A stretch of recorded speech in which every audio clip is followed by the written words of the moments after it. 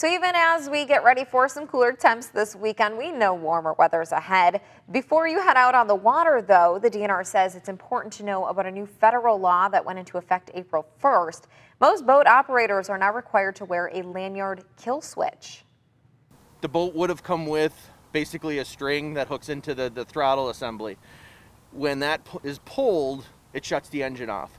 So that is designed so if the boat operator goes overboard, that the boat does not continue. It stops right in its tracks. The U.S. Coast Guard says boat manufacturers have installed this on boats for years. Taking a closer look now at boating safety in our state. Last year, 22 fatal incidents were reported. This is on par with data reported in 2017 when there were 25 fatal incidents. According to the DNR report of last year's incidents, only 4 of the victims were wearing life jackets. DNR reporting 10 of those incidents did involve alcohol and drugs.